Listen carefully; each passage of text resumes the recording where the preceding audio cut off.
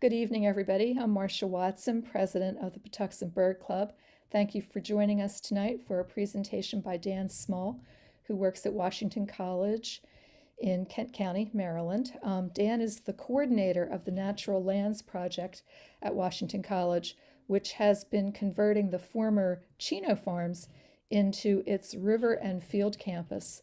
And Dan has been in charge of massive habitat restorations to benefit grassland breeding birds at the former Chino Farms. And he's also working with a couple of sites, one in Queen Anne's County that's county owned, it's Conquest Preserve, and the, oh, now I'm forgetting the name of it, Sassafras NRMA that's owned by the state in Kent County to do some grassland restorations there. So we're going to learn all about the good things that Dan is doing at the college. Take it away, Dan. All right, I'm going to share my screen.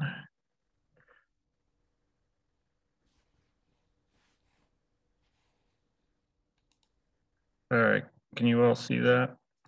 Yes, you're good. All right. Beautiful slide. All right, thanks everyone for joining me. And like Marcia said, I work at Washington College, specifically at the Center for Environment and Society, which is one of the three centers of or signature centers that are at on campus here. Our main mission at the center is to kind of either get students out of the classroom into real world settings in all different environmental areas. And then the other thing is to form a bridge between the community and the college. And that's sort of where the Natural Lands Project fits. It's much more of a community-based project. We do include interns in some of our work, but most of my time is spent working with other landowners, which I'll get into in a little bit. And so tonight I'm going to talk about the efforts underway at the River and Field campus, which used to be called Chino Farms. It's been given over to the college, and now the college is helping to manage the property and build educational opportunities for students out there. So I may say Chino Farms from time to time, or River and Field campus. It's the same property.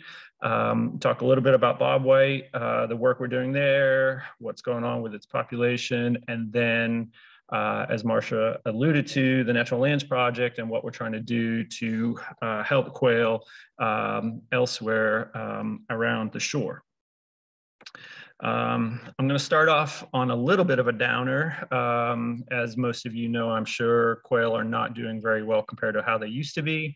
This is Maryland's population data from the Breeding Bird Survey starting in 1966.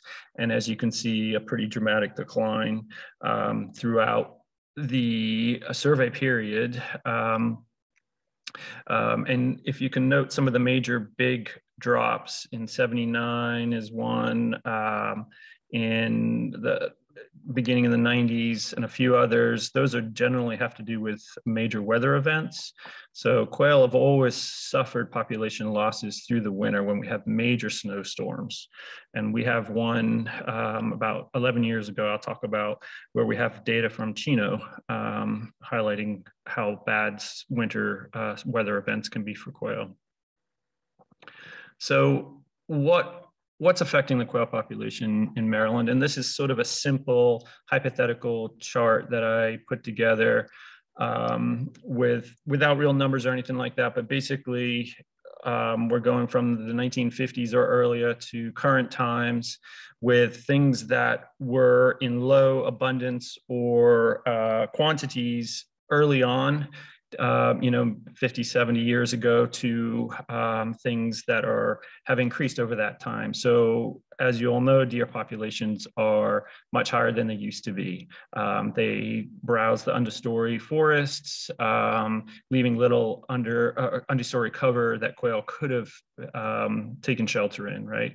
Urban sprawls increased. And these are some of the areas I'm kind of specifically talking about on the shore, where I guess I'm most familiar with quail and what's been happening in here. CRP land, which is the Conservation Reserve program. It's a state and federal program designed to add buffers and other best management practices to farms to help with water quality. So that program only started in the mid-90s, and it's added a lot of habitat in the form of those buffers and things like that around, especially on the shore here where farmland is dominated. But not all of those CRP land are actually beneficial to quail and grassland birds, because often they're planted in non-native grasses that may do an okay job at filtering and keeping sediment on the farms, but don't necessarily provide good wildlife habitat.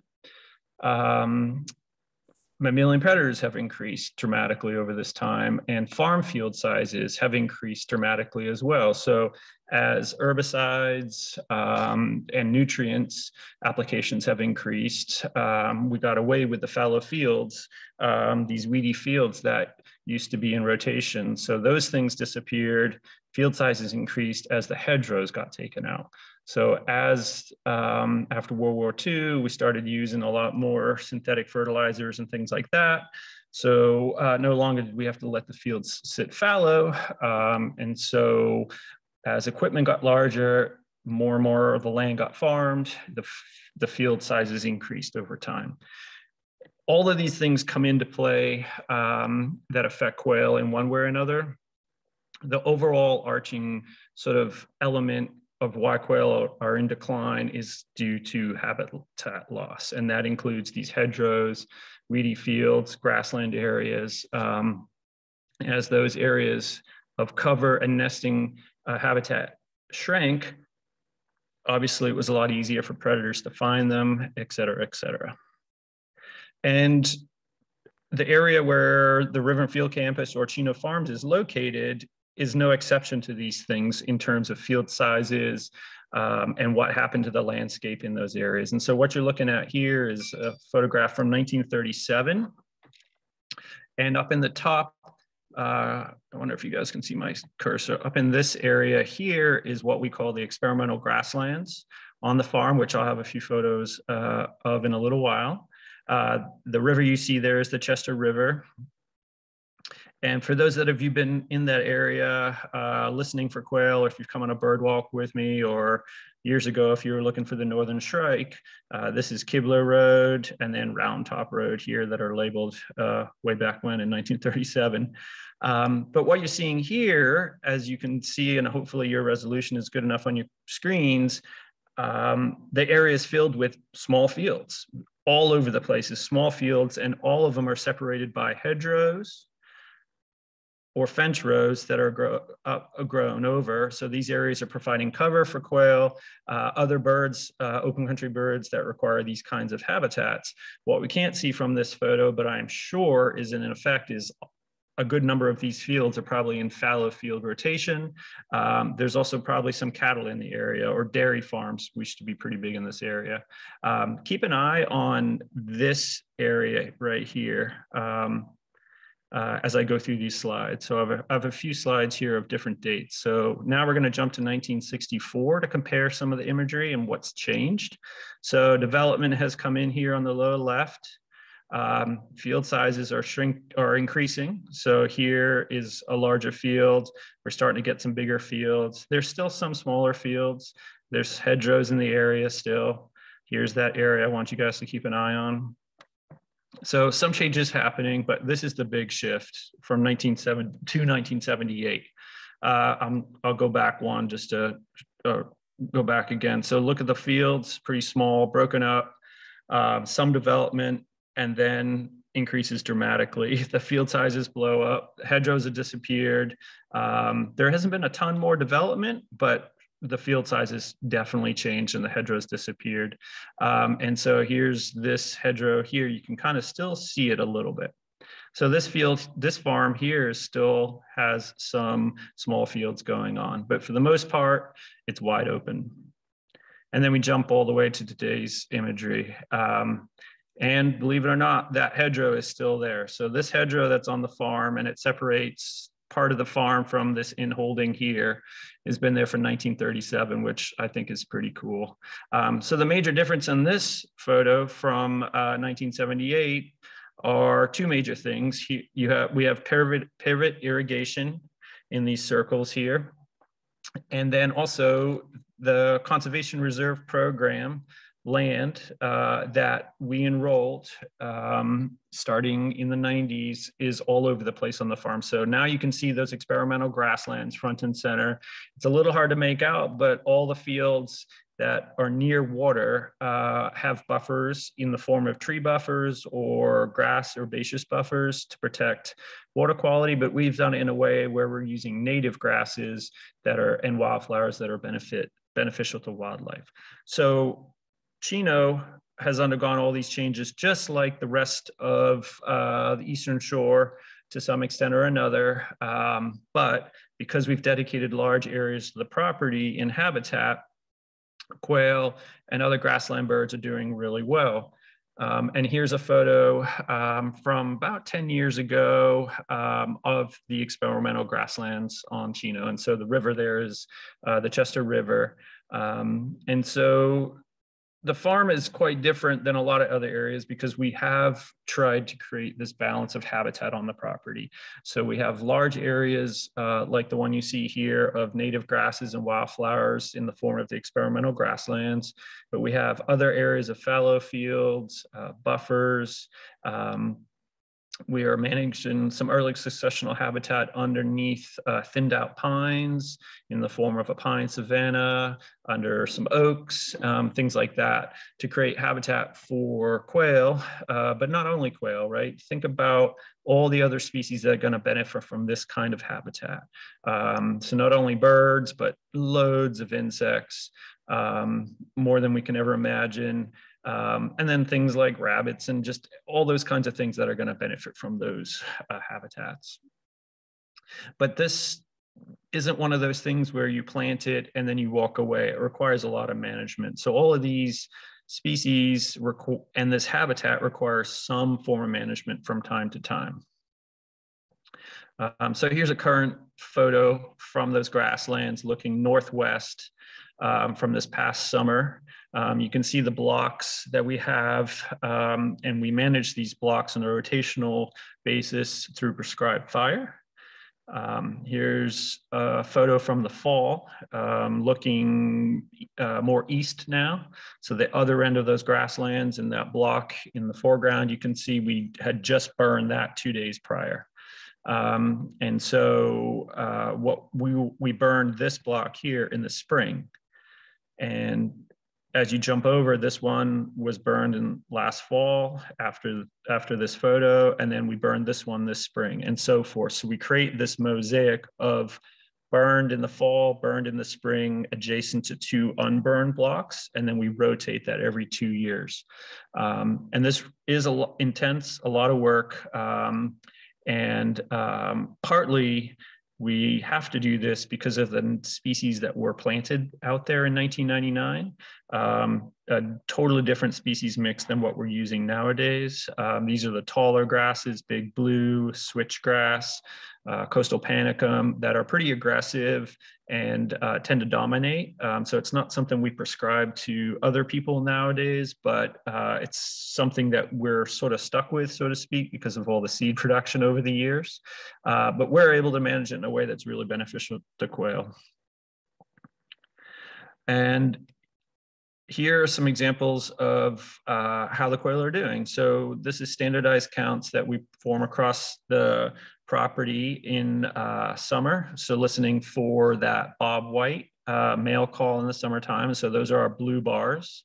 And then the orange are the covey counts. And so in the fall, after the birds have finished breeding, they'll break their family groups and form these coveys of some related individuals and others not. And then they'll spend the winter in these coveys groups of usually between 8 and 15 individuals. But in the fall, when they're forming those, they'll make these covey calls to figure out where are the other coveys and figure out their spacing and stuff like that. So we do those counts. And as you can see in 2009, when they were started, they were estimated to be about 35 coveys on the property. And then we had those snowstorms that I was telling you about a little earlier in February, back-to-back snowstorms that pretty much wiped out the population. So from 35 down to 3 coveys across the whole farm. And then in 2013 and 14, we didn't do the covey counts, but you kind of see the trajectory that the population was going in terms of those covey counts. So by 2015, the population was back to where it had been prior to those snowstorms. And the only reason why that was possible is because of the habitat that we have on the farm and that we continue to manage. You can see in 2019 and 2020, the number of males calling in the summertime has dropped from where this pretty steady rise, and as well the number of coveys that we're detecting. And so we're still trying to figure out the optimal habitat sort of makeup out there. So we definitely need to increase our winter cover, which shows when we have a high number of coveys going into the winter, we're losing birds the next breeding season between that, November to May period, when the predator population is the highest. The winter weather is the harshest. And so we need to increase our winter cover to increase the number of birds that are coming into the breeding season. And so that's why those are declining there. So we'll start our summer covey counts in beginning of June. So we'll see how many birds coming out of the winter made it into the next breeding season. But you don't have to have 200 acres of continuous habitat to make a difference for quail. And so this is another area of the farm I like to show people. The grasslands are a little bit up to the left on the other side of those woods. But if you can see the periphery of these farm fields, they have some grass in them.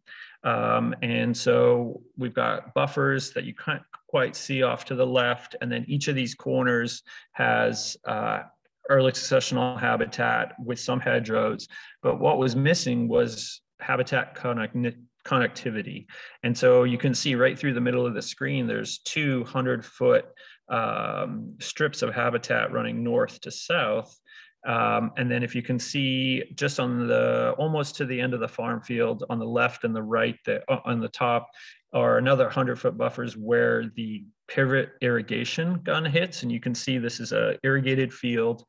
We took out this habitat, which only amounted to about 8 acres out of about 150-acre field, to create habitats and corridors for wildlife to move once those crops were harvested. And it's been a great success. So quail are enjoying it out there. We're seeing and hearing more and more, but things like field sparrows, blue grosbeaks, indigo buntings, grasshopper sparrows on the edges and things like that are all benefiting from this habitat away from the edges of the woodlands. So here's the quail numbers. So this is just one point count location on the north end of this field. You can see 2010, very low number of birds and went to zero for a few of those years. And then we planted all that habitat in the middle of the fields in 2011. So it took a couple years for birds to find it. Once they find it, they were pretty successful. And now we're hearing, between 3 and sort of 4 birds calling during the summertime.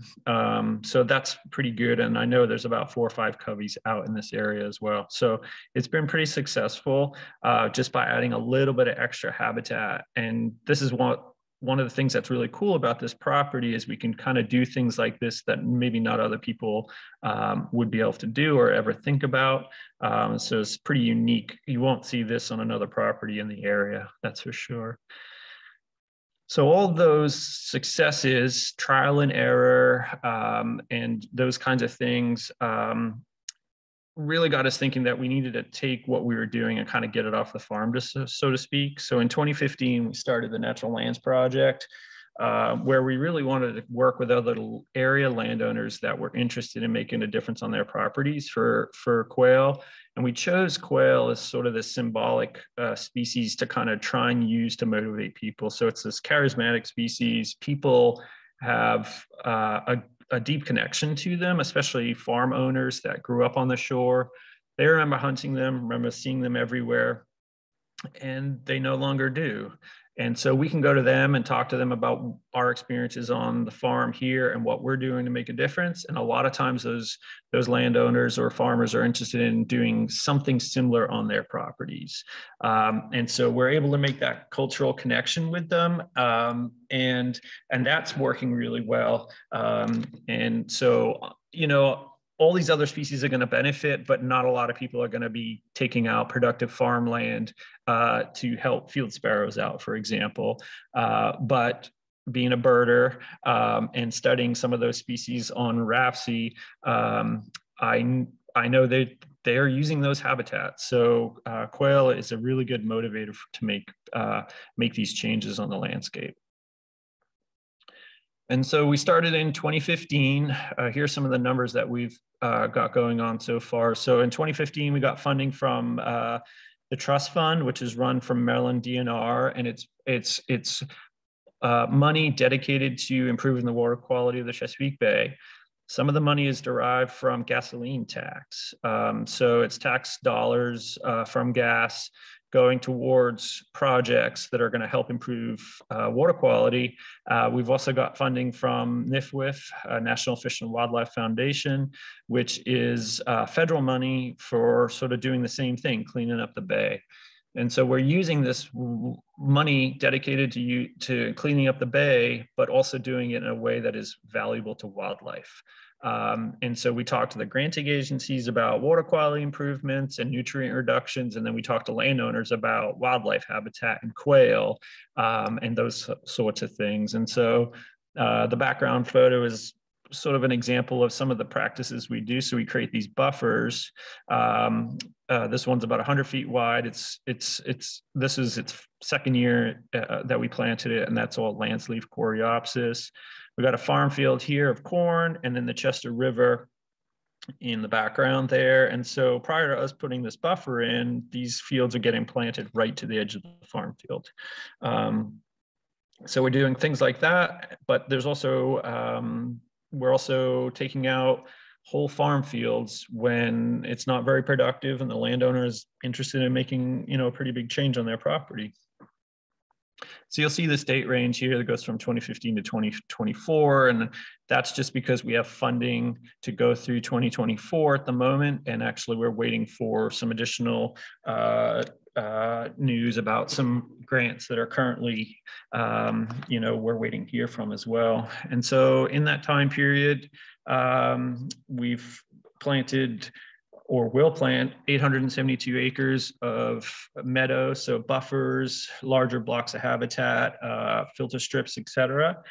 63 acres of wetlands, and that's just on private property from Kent County. And we've recently gotten funding to start working down on the lower shore as well with the Lower Shore Land Trust, is one of our partners down that way. Marcia mentioned Conquest Preserve, and I have a few photos of that, and then our work at Sassafras. But we're also working on North County Park, which is a small county park in Caroline County, just north of Greensboro. And then we have a project on Tuckahoe State Park that has 47 acres of meadow out there. And I am very hopeful that we will continue to be working on state park land up here on the upper shore to add more habitat for early successional species in the near future. So things are going really well. Like, we're connecting with people in the right way. And as a result, we're getting a lot of habitat in the ground. And you can imagine that a lot of the wildlife are benefiting just as much as the water quality improvements as well. And so we're building a pretty good group of partners to make these projects happen. So in the end, we've gonna be planted or installing wetlands or that make up 1,500 or so acres of best management practices to help the Bay and wildlife. So pretty exciting from going from what we're doing on RAFC or the River and Field campus to working on other people's properties now as well. It's been a lot of hard work, but it's super rewarding, that's for sure. And so what we're trying to do is meet with landowners that are interested in taking out marginal cropland and putting in 20 acres or more. We're trying to get habitat connectivity. So we want to work with neighboring landowners and start stitching together several project sites together. So if quail do find these places, they'll have a way to move around. And if they're successful breeding, their population kind of expand out. And then we do wetland work as well, finding these wetland areas on the farms that have hydric soil, so clearly used to be wetlands before they were farmed over, and then restoring them back to their function prior to farming. So the waterfowl, shorebirds, et cetera, are definitely benefiting from that work as well, not just the upland component. Here's Conquest Preserve. This map is on the site that Marcia has made for finding locations of places to bird on the throughout the state. We've planted about 45 acres of trees out here, and that's what the green areas are.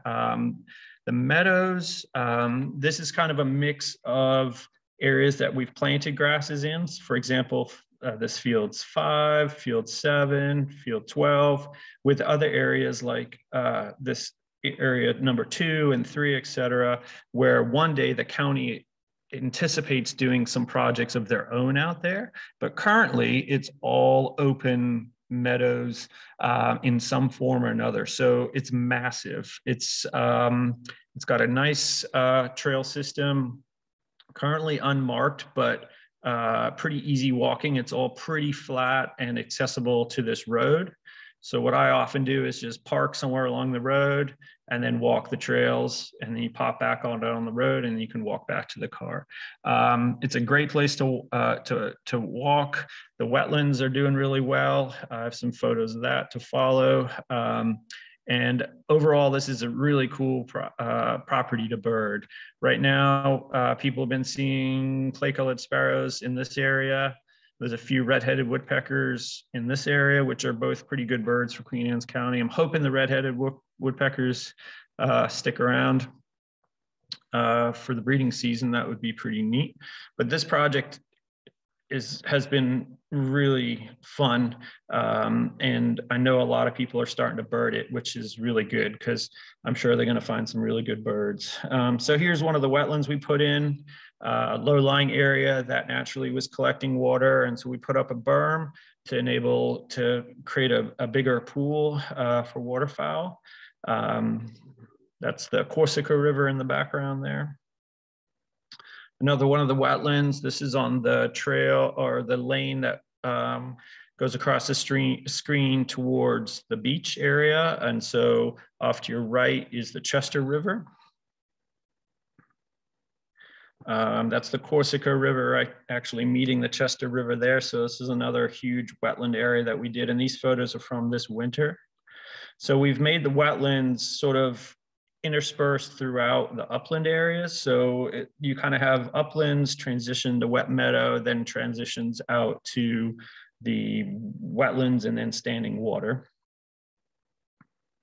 This one was from the winter, looking back at that other wetland I had earlier, just showing some of the big meadows that are out there with some of the trails. And this actually is just an area that, for example, that the county is managing, and I help them manage it. So we did some mow strips to create some shorter areas for things like vesper sparrow or Savannah sparrows and meadowlarks through the winter, because they tend to stay away from the native warm season grasses that are taller, but we've got some areas that they can benefit as well. And these green blobs in here, we've planted shrub islands. for cover, and there's about 15 or 20 of those shrub islands out throughout the meadows as well, which are pretty young at this point and not going to be providing cover for wildlife for several years to come, but they're started. And the first year, the shorebirds really flocked to the site, which is pretty neat. Unfortunately, vegetation has grown up in a lot of those areas, and there's not a lot of mud left in those areas. So the shorebird habitat is going to decline as time goes on. But I think the snipes will really be psyched out there because there's plenty of places like this for them to hide, whereas the other shorebirds, would prefer sort of that open mud. Here's just a photo of the backside of a barn owl box we put up. So we've got 3 barn owl boxes out there. I just kind of took this photo showing kind of what the barn owl may be viewing if they're looking at the hole. Unfortunately, we don't have any owls using the boxes yet, but hopefully as the rodent population increases out there, we'll start seeing them. There's been a short-eared owl that's wintered out there for a couple years in a row now. There's always lots of harriers. So I do think there's a food source. We just hopefully need to get a barn owl to come, or a couple barn owls to fly and find the site. Dixisils bred out there this past year, which is really cool. And there's loads of grasshoppers at this point out there, which is sort of a favorite of mine from a lot of work we've done in the past on River and Field campus. And then Sassafras Natural Resource Management Area. This is in Kent County. So that's the Sassafras River up that way. Northern Kent County. It's a state park, but it's managed as a natural resource management area. So there is hunting out here. And as you can see, there's a lot of farming. So as you step off of these farm fields, it is a pretty big drop. And so they're farming all the flat ground. And up until 2018, there was no meadows out there. So they had farm fields and some of these mature woods and really nothing in between. So Wayne Gilchrist was running at the time Sassafras Environmental Education Center. And he put us in touch with the state park people and said, hey, why don't you put some meadows out there? And so we came up with this plan where the orange areas are meadow grassland areas comprising of 83 acres.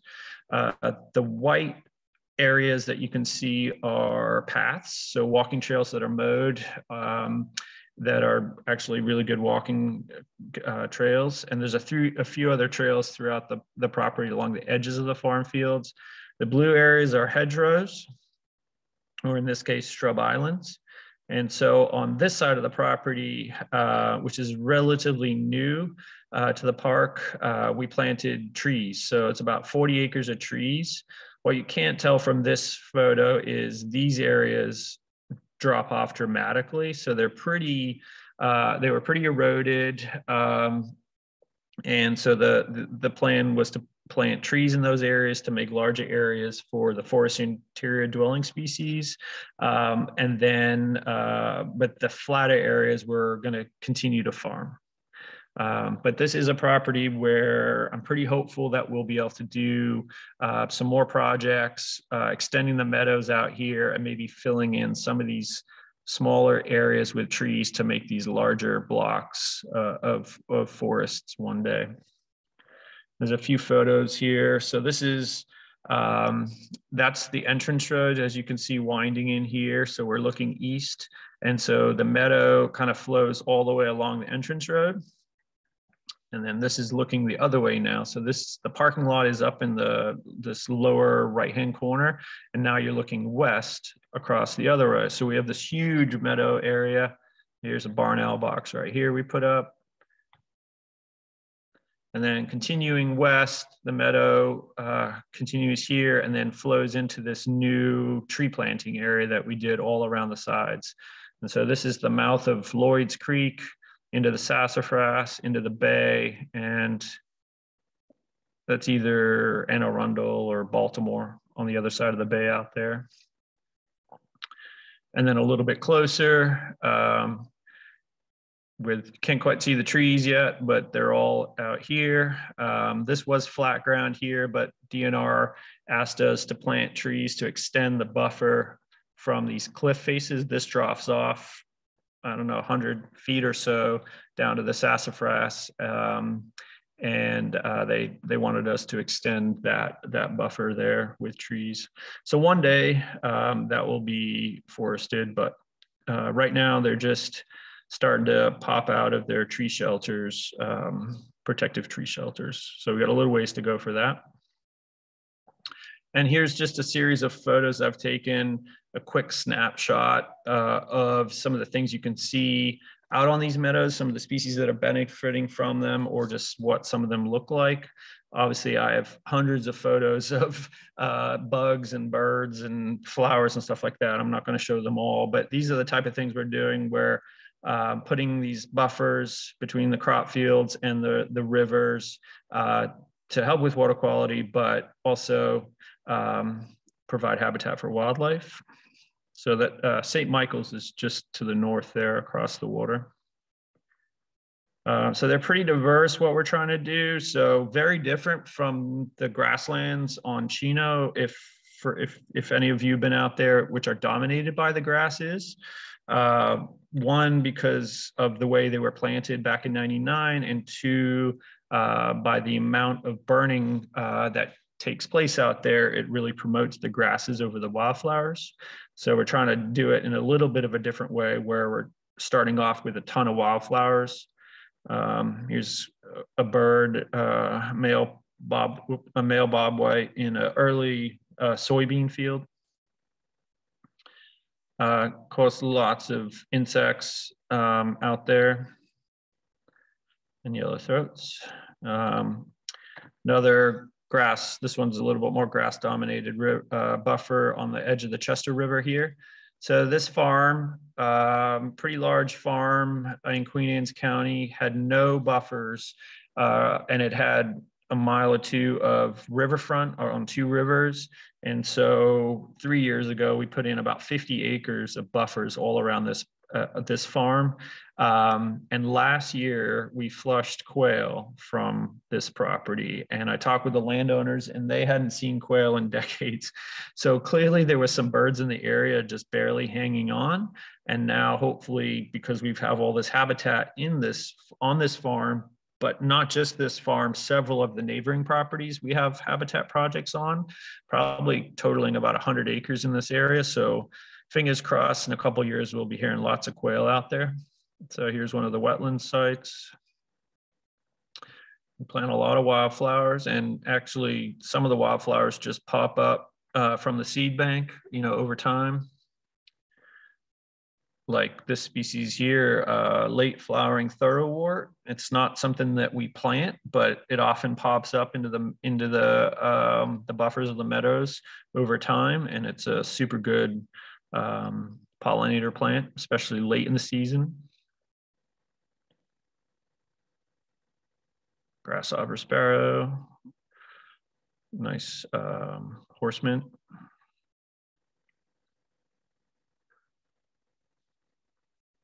And this is actually kind of looks like one of the public land properties, but this was a farm in Kent County where they took out the whole farm, and we put in 57 acres of meadows, a couple wetlands like in this photo, and then it's hard to make out, but we've added hedgerows in this property as well. So you just never know who you're going to meet who are interested in making a difference on the property. And the Natural Lands Project is really good because we're able to bring sort of our expertise that we've developed over time on the River and Field campus, because a lot of these people want to make the difference, but they don't know how to, and they certainly don't know what programs are available to them as farmers or landowners. And so that's where I can kind of really help them out. And so, we're trying to make all these differences for these guys. And a lot of people ask, the population is so low, like, how realistic is it to the fact that we can actually get quail on our property? And I can't make any guarantees, obviously, to the landowners. I do tell them that if they do not put any habitat on their properties, they will definitely not get any quail or other birds or insects and butterflies, etc. So it's a chance, but I am happy to say that six or seven of the project sites now quail have been detected on. So calling males, I do not know if they're breeding or if there's pairs out there, but it's a pretty good sign going from a cornfield or a soybean field, planted in habitat. A couple years later, we start hearing some birds on these properties. So I'm pretty hopeful that we can make a difference and turn some of these areas into good habitat for quail. And so this is another reason why I'm kind of hopeful. So this is just an eBird map for quail from 2005 to 2010. This is 2010 to 2015. There's an increase in quail sightings in some of these areas, especially in this area here. And pretty consistent here, a little bit of decline in Worcester and those sort of areas. So some of this could be attributed to more people using eBird, but or just more birders in general. But it's not like they're dramatically different. And then if you look at this 2015 to 2021, it's a pretty similar photo or image. And so in fact, some of these areas have definitely increased while some of these ones are declining. And then something's going on here in Delaware where birds are, they kind of weren't here, then they had a big increase, and then now they're declining here. But this is obviously just a snapshot because not everyone's doing eBird, and there's plenty of landowners that don't do eBird. But these are the kind of things that give me hope that there's probably enough birds on the landscape that we don't know about, that if we can create these habitats and create conditions for quail, both in the nesting habitat with the meadows, but also the form of shrub islands or hedgerows for the winter cover, that we can make a difference and we can see positive increases, kind of like what we saw on Chino or the River and Field campus after those pretty big snowstorms.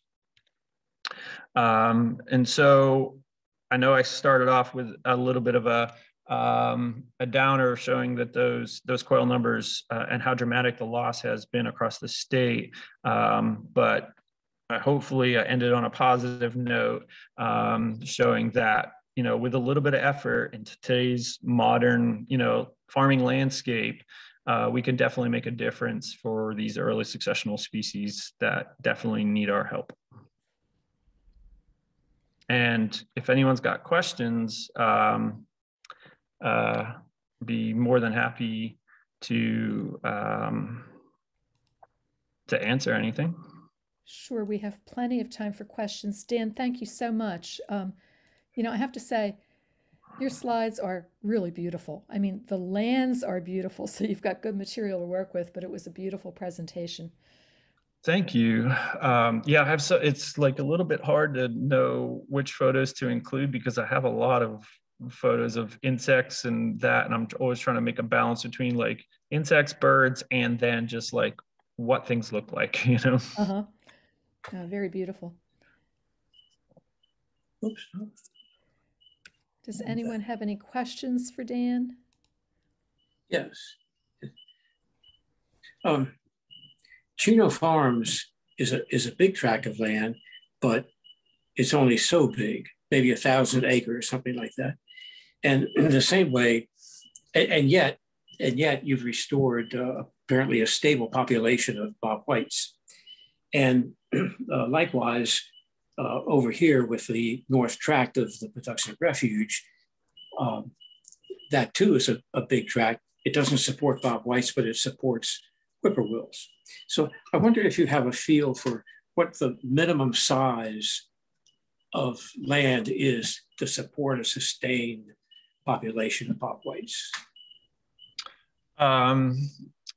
So just back up a little bit. Chino is 5,000 acres. So pretty big. But exactly, so 3,000 odd is row crop agriculture, and then a large portion of that is forested areas and things like that. So the grasslands and what I would consider quail is substantially smaller. Quail habitat is substantially smaller than that. Your question is a good one. Generally, people are throwing around 40 acres would be a minimum, but it also really depends on landscape context, right? So if you are 40 acres of the best quail habitat that you could create and manage on a regular basis, and it's surrounded by woods or, developed land, it's never going to be any good. Whereas if, say, for example, here on the shore, if you've got 40 acres surrounded by ag fields that are connected in one way or another through a few hedgerows or something like that across the landscape, that is going to be 20 times better than the isolated area. So while 40 acres is something that people throw out, it's really the landscape context that I think is often the difference. And so, for example, those areas where we are hearing quail for the first time on some of these project sites, the one thing that they have in common is there's still existing hedgerows in the area. And so those birds, I think, are kind of just been squeaking by in some marginal habitat, but able to survive the winters in those hedgerows. And so some of these other areas where we've actually done several project sites all next to each other, actually including one of those last slides on that private property that had the wetlands, that neighbor, he did 57, but we have projects on 4 other properties adjoining that farm, and it's over 100 acres of habitat, and those projects have been on the ground since 2016 and have not had quail show up at them yet. So, but there's no hedgerows in the area. And actually there's a big forested area to the north of them that is would block any sort of movement. So it's really hard to say. And habitat for whippoorwills is probably pretty different than habitat for quail. It's different, but they too have some minimum size. Yeah. Whatever it is. Yeah, and the thing that I always have to remind myself, I'm so tuned into what quail need on today's landscape that, when quail used to be really abundant, they were kind of just in all sorts of habitat. And so one very common thing, and we still have parts of these areas on the River and Field campus that were planted 30 years ago, and they put Lespedeza bicolor patches in the middle of the woods. So they'd create like 1 acre clearing and plant it with bicolor, and then they would go hunt them, and they would always shoot quail out of them. And so they just thought, oh, quail, the woods, they're in the woods here, and it's like, you wouldn't find a quail in anywhere near that nowadays, because the numbers are so low, they're only going to be found in like the best habitat there is. And I think when birds were found in all sorts of areas, like around, the population was so high. They were just so numerous, Yeah. Dan, I might say, not to say too much, but when I was growing up, there were quail in a habitat which had scattered houses. It was almost a suburban situation, but with many unmowed plots of ground and hedgerows and stuff. But it was, surprisingly semi-suburban, and it was thick with them. From my youth, I associate quail with broom sedge fields. That's where I used to always see them. Yeah, they love that native clump forming grass that creates, the avenues in between them all. So we don't plant broom sedge in our project sites for the Natural Lands Project for 2 reasons. One, it's really expensive, believe it or not, despite, seeing it everywhere. And it's about $80 a pound. Wow. And for example, like little blue stem, which is, a similar forming clump, maybe a little bit smaller, is only $16 a pound. And then the second reason is over time, broom sedge will come into those project sites. So the idea is to kind of plant them light with grasses, with a lot of wildflowers, knowing that eventually the grasses will increase over time and new species like broom sedge will come in, But you're exactly right. They need those clumping grasses to nest in, and then areas with a little bit less grass to bring the broods, the young quail, shorter legs that can't move through all that grass to find bugs and stuff in. Dan, on one of your slides, the slide that listed the acreage of private lands and the public lands that you're working with, you listed North County Park in Caroline County. And I haven't been there, but I do know where it is. You didn't show any pictures of that, I don't think. Can you describe what habitat you've put in there? What's that like? Yeah, that one, that is a work in progress. So similar to the Queen Anne's County Conquest place, the county, well, in Caroline County, they're a little bit further along. So the northern part of the property, we planted in about 40 acres of meadows with some hedgerows and pollinator patches. And then the southern sort of 3/4 of the property is going to be developed in some capacity at some point. So when you go there now, our meadows are to the north, and then the whole southern end of it is in alfalfa or clover that they're farming in the interim. So it's actually pretty good habitat in the fall for uppies and maybe buff-breasted sandpipers and things like that. There is some wood, so it's right on the Tuckahoe River, I believe it is. Or is it Chop Tank? Yeah, I only know that because MOS has a sanctuary on the other side of the river. Yeah, okay. So it's on the Chop Tank. I guess there's some cool dragonflies just right there. There's another park that's I think it's called Red Bridges Park, with an old dam, and there's like cool dragonflies on that part of the river. There is some wooded areas there as well. And there's trails through the woods. There's trails through the meadows, and they do have signs with like indicating where the trails are, etc. And so it's been pretty good. The Caroline County Bird Club goes for bird walks there and stuff like that. But it's the reason why I didn't have any photo or like a map of it. It's much more simpler project than those other two. I'll go check it out sometime. Yeah, if you're in the area, it's worth it. The Tuckahoe meadows are a little bit further away from sort of the main parts of the park and aren't necessarily accessible at the moment. They're thinking about changing one of their trails to incorporate it into the meadows, but at this part, it's a little bit hard to find. Okay, thank you.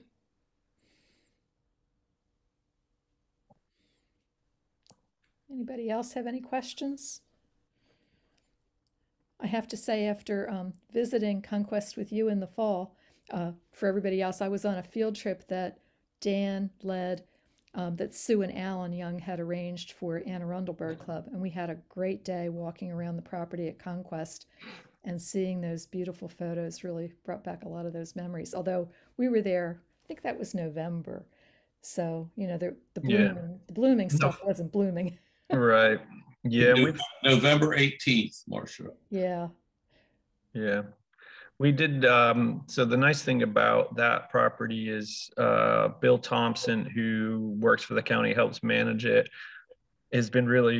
he's really gotten into the project and seeing the birds, and he talks to me about them all the time, which is really cool. But he's been doing, under my guidance, some mowing and things like that. So that's why I was talking about some of the meadowlark habitat we're trying to maintain through the winter and those kinds of things. And some of the shorter areas that I know, like the harriers and the short-eared owls and stuff like that, are all over. So yeah, it's a great place to go. Like throughout each of the seasons, definitely to see what's out there. Mm-hmm. So loaded with sparrows. uh-huh. You like looking at sparrows. I was going to ask if some of the roads you showed going through the property, are those accessible by car, or is it four-wheel drive? Or no, so Conquest Preserve is on Conquest Road, and that is a county road, paved road that goes right through the middle of the park. And so no problem there. You can stop and get out, look around, or just, you can actually see quite a bit from the road. I've seen people just driving up and down the road looking for birds and things like that. And then up at Sassafras in Kent County, that it's a sort of gravel / dirt road, but it's not, you do not need four-wheel drive. It has a few potholes here and there, but the road is really wide and you can just drive right around them. And you can see the meadow and some of the habitat there. And then eventually you get to a parking area kind of in the middle of the park. So no need for four-wheel drive for any of those. thank you. You know, there's another park, county park in Queen Anne's County, not too far from Conquest, called Bloomfields Park at White Marsh Farm, something like that. White Marsh is what, most people like to call it. And they've got some grassland to the right and left of the entrance drive. So you can drive in along the entrance road, and there's fairly good birding right along there. There were dick thistles there a couple summers ago, field sparrows, meadowlarks, that kind of thing. Yeah, you just reminded me. So that's I'm like helping to manage part of that property as well. So on the right-hand side will definitely be meadow, and we've got paths. They're starting to mow the walking trails there. And on the left-hand side of the road will be maintained in a grassland until the county will probably one day build some more ball fields in that area. But I've been told that the right-hand side, like they've agreed with us that they'll maintain that in a grassland. So it'll be kind of a mixed-use park where you have one side will be all nature, which is there's probably about 60 or 70 acres of meadow on the right-hand side, and then that other habitat on the other side. So it's a fun place to bird as well. And they have quite a few trails, but you can spend a lot of time there.